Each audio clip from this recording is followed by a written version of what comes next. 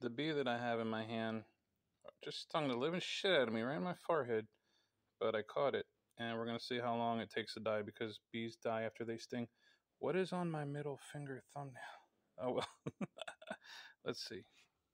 We're going to put it in this jar. This jar actually has a little bit of sugary syrup in there, so she's going to be happy for the last bit of time.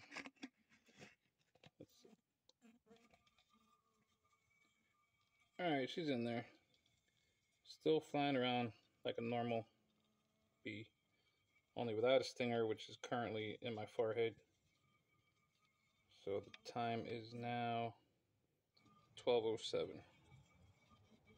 I'll check every couple minutes and let you know when this thing finally is not with us anymore.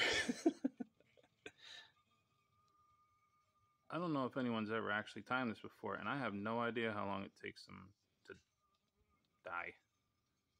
It's definitely not instant, I know that. I'm guessing it could probably be about an hour, but we'll see.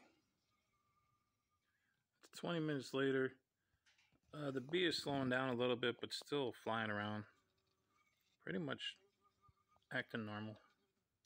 Just mad it's in the jar.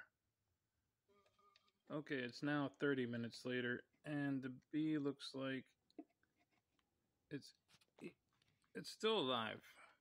It looks like it to me, but she looks like it's finally getting tired and soon going to be giving up.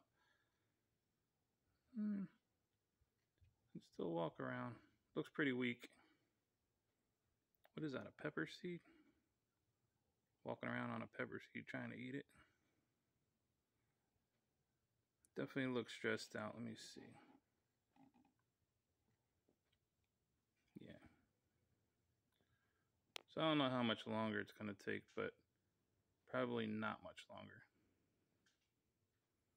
I'd say an hour. But I don't want to keep coming back here, so for anybody who's wondering how long it takes, I'd say about an hour. You can go fly away for your last couple minutes of whatever.